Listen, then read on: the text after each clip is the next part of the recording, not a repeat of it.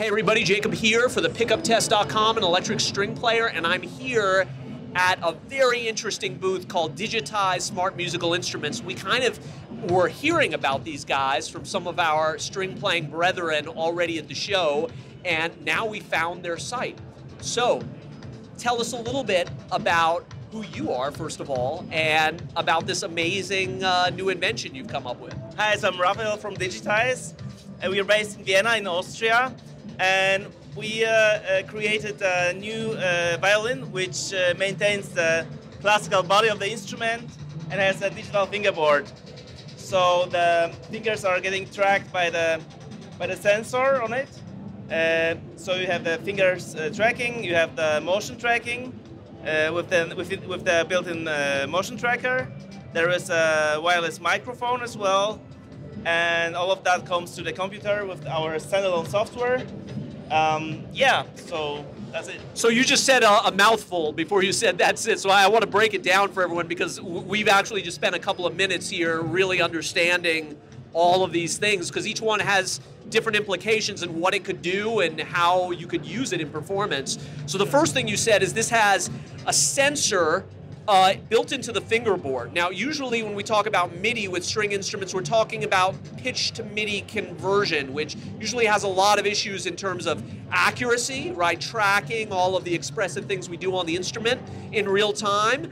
And also, all of the strings are one sound, essentially, right? So when we talk about pitch to MIDI, you don't get a lot of the benefits of like guitar synthesizers where each string can be tracked separately and maybe turned into a different instrument or mapped to different expressive possibilities. But this is a completely different approach here. What we've got here is, this is not only sensors built all over the fingerboard, but you can map each string individually, is that right? Exactly, yeah. So each string can be mapped individually, and the pitch algorithm takes the position of the finger instead of analyzing the pitch. Yeah. It also does it while calibrating, because you have to calibrate a violin. Once you bought it, you make a calibration once, yeah. So it knows which note is under which finger or like which position, and then it doesn't use it much. So it doesn't rely on pitch to MIDI. So also, even in this kind of environment where it's very loud, you're still able to play very accurate, and most important, you can also play polyphonics. So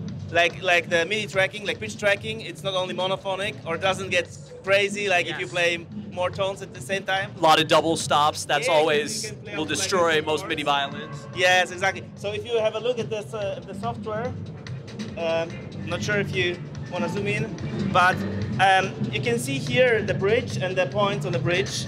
So it detects like each string. So if I play four strings, it's completely okay. So that yellow light is all four strings being touched by you right now on the bridge. Yeah, I play a major chord. Yeah.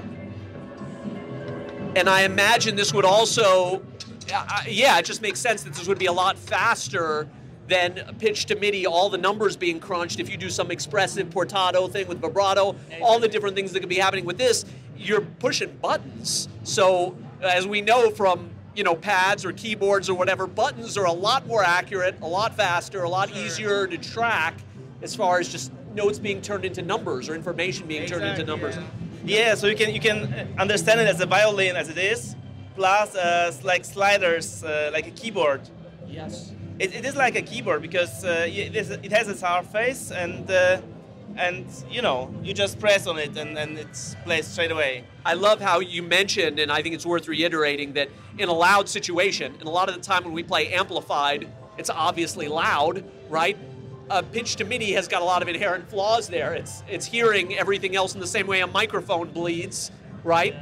You're using some type, but you also mentioned, if that weren't cool enough, there's also an actual Omni microphone here as well. Yeah, we're using actually the same type of microphones that you can find in every like iPhone or iPad. So that's the newest technology. It's called NAMM microphones. So it's like a very small microphone which has the ADC converter. Yes. So it converts the analog signal to digital already on board. Yes, on board conversion. So it doesn't consume much power. It's very efficient, and the sound quality is just amazing for that size. Yeah. So, and the other thing is that you also don't need any audio card with the system, because the wireless audio comes directly to the computer. Hold on, so it's also wireless. The audio and the MIDI is going wirelessly and at the same time? So you have two channels? Yeah, exactly. So we have a custom radio protocol, which take care of that. So we have a receiver dongle. It's a USB dongle here, which receives all the data, and it splits it up into MIDI and audio. So the audio is streamed via VST plugin. So you get the audio from the plugin like directly straight to your DAW, and the MIDI as it is, like, you know. It seems like this solves so many performance issues that I think really creative string players that are really trying to push different boundaries might have. I mean, even the look of this thing, you know, when you talk about, like, it doesn't look like there's anything mounted, so it even has that ultra clean aesthetic that classical musicians are really looking for and want. You know, it's like when you talk about a bunch of wires, or maybe needing, like, when you talk about MIDI, obviously like an electric instrument, which is a whole, you know, a lot of traditional players are just turned off by that look, that vibe, or even the playability of some of those things. This is just like, it's sort of everything that you want. Like, even not even having to have a single wire coming off of this, totally wireless. We're going to demo this in just a second. I'm wondering if we can do that somehow. But also, before we do that, I'm wondering, what is your background? Like, how did you come up with this? I assume this is your invention? Yes. You're the owner of the company? Yes, I am the owner of the company, together with a friend of mine. Yeah, well, I studied in Vienna, classical viola and composition. So like two things, Right. And like Vienna is known for a music tradition, like, you know, Mozart, Beethoven, and so on, and it's a very conservative in a way, and I think that's, and on the other hand, there is also a very strong contemporary music scene there. Yes. So there are, on the one side, people playing Mozart all the time. And on the other hand, you have, like, you know, producers and people trying to experiment with live electronics, whatever. And this bridge between both, like asking musicians to play contemporary music on a regular violin, and then having like live electronics connected to that. Yeah. And this bridge was missing. So yeah. I totally agree. I totally agree. And it's amazing to me, because as bowed string players, we have our hands full, right? Usually all the time. The ability to, for me, you know, there's MIDI of just imitating other instruments, which is fine, you know, making it's cool to sound like a flute or whatever, you know, that's cool. But the ability to actually control MIDI instruments and to be able to control your DAW and to be able to do all of these things without necessarily having to completely rely on your feet, and to be able to do these types of, I mean, that's really, yeah, that's such a cool, exciting thing. And I assume you also must have had some engineering background. You also have this app that you've shown us. This is, you guys have created software, hardware integration, Bluetooth, all of this. Tell us a little bit about where that comes from. Yeah, well, surely no string player would be able to come up with all of this. No offense, guys. Yeah, well, I was always interested in programming as well. So, like the first prototypes back like 10 years ago, it started already like 10 years ago with the first prototypes. I was using like a VHS tapes. You know, some of the older audience would know, like the old videotapes, sure, which have some certain resistance, like electrical resistance, and that's just to check if you slide, like if you put some finger or some stuff on it, it changes the current flow, and all this. So it started very like basic, and I got some support at my university from the like the technician guys, and so it started like that.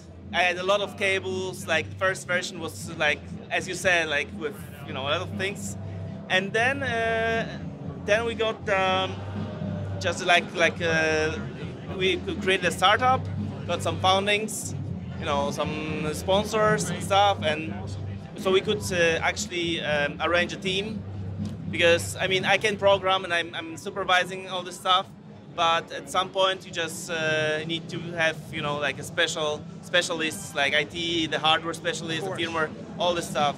Yeah. So I'm kind of supervising and like telling what it should do and how it should work as a musician, like with the musical background. Very important. Yeah. Yeah. No, it's amazing how many companies do things in this space without musicians at the helm. Yeah, I'm keeping my hands on it all the time. Right. So I'm testing everything, and you know, like to come up with ideas. Like we have this slider here, and like why not using this area as a momentary button, like momentary switch. Exactly. So, like I can adjust it this way so that I just map that. Yeah. So like turn on the reverb, delay, whatever. All your pedals are right there. Exactly, yeah, so I don't really need to use any foot controller. Yes, exactly, yeah, that's what we were talking about. And that, to me, that gets so exciting, you know, because it really puts the music at your fingertips the same way someone who has a synth with pads or somebody who, you know, is playing pads for that matter or whatever. That's just incredibly cool, man. So one last thing before we demo this. I think what the big question everybody's going to want to know is, how much does this cost? Is this available in the United States? And what does it take to get this on a violin? Do you need to buy the whole violin? I imagine it's a retrofit.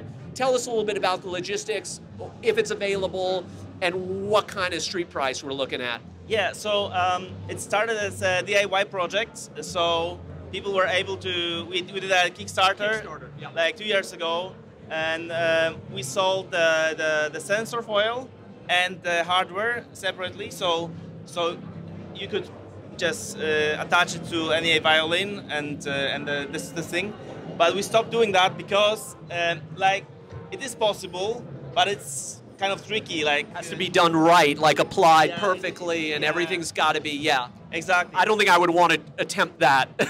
Like so, then we found our great partner, which is a Stentor.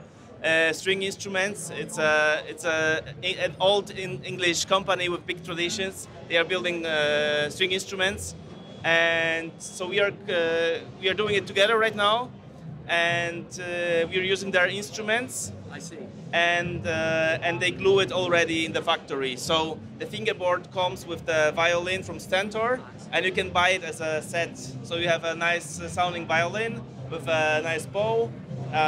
With the DigitAize system, and that's how you buy it. I see. So this is a complete purchase. You're buying the violin with the hardware, everything installed, out the door. Yeah, exactly. And are there different models of violins? Some maybe nicer, some more maybe toward the student level. Do you have different? Tell us a little bit about that. Yeah. So this is a very fresh product. We just started. Actually, it started like 1-2 months ago. Like the real I want mine now, right now.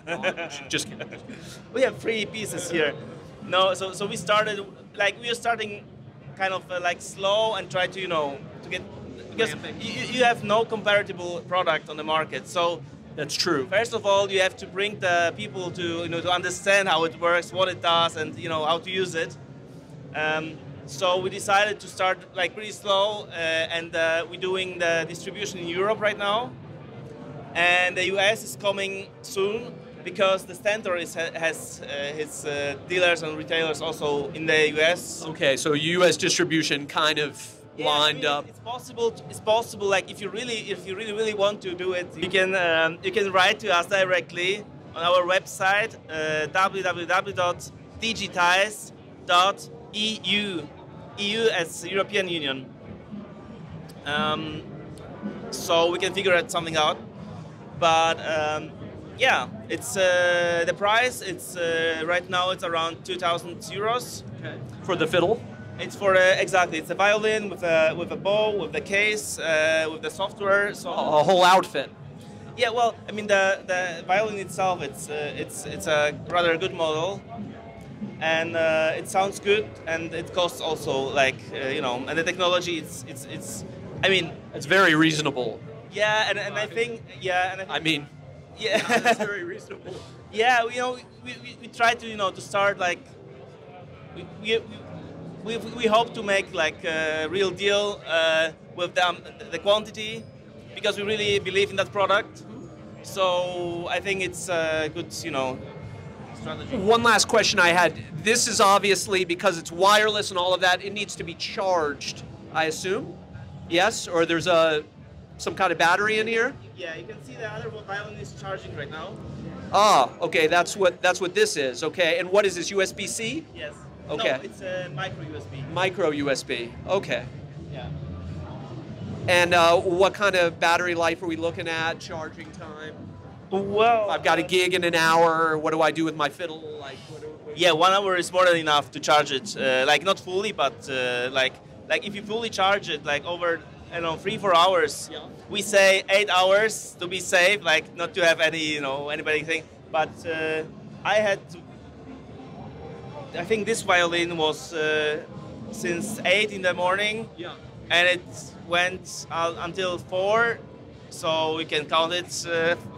Last I'm a musician, I can't count. And it took like 30% of the battery, so it still had like 70%.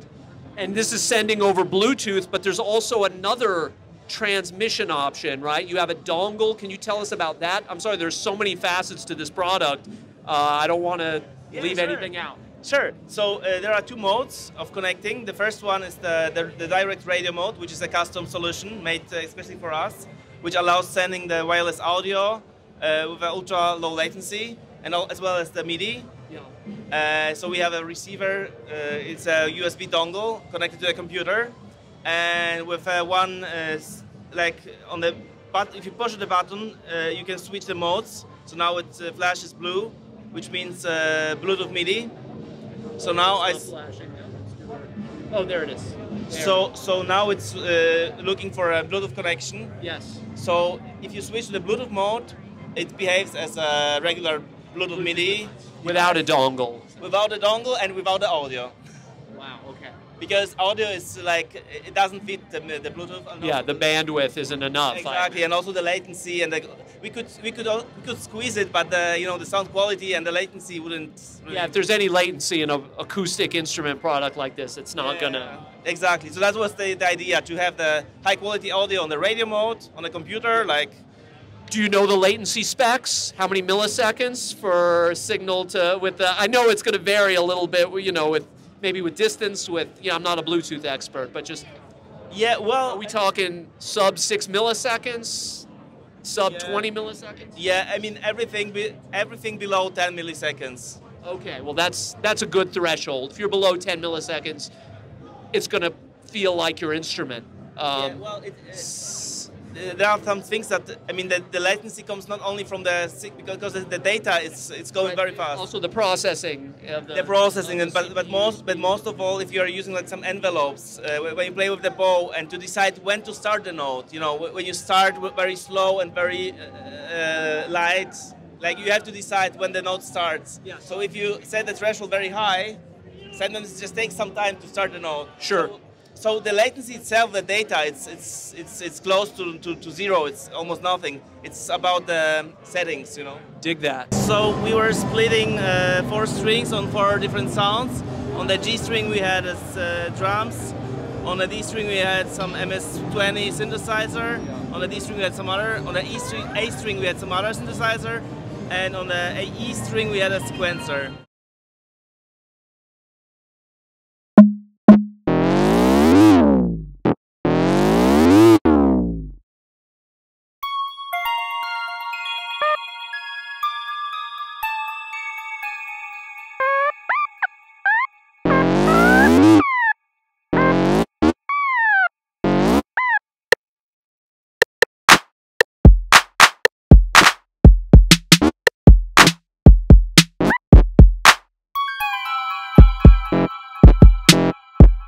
This has a gyroscope too? Yeah, there is a gyroscope controlling the speed of the LFO of the synthesizer. Dude, you didn't even mention that yet last time. This thing has too many features to even keep track of. Oh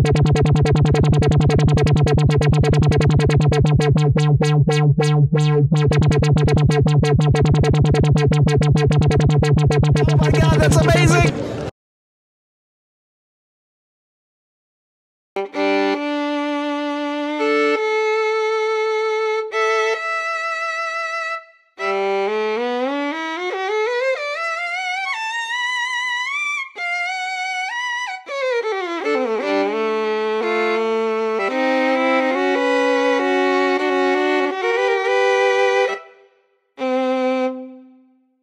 Well, gosh, thank you so much for taking all this time to explain this product. I was enthralled, and I think a lot of you guys too are going to be really interested.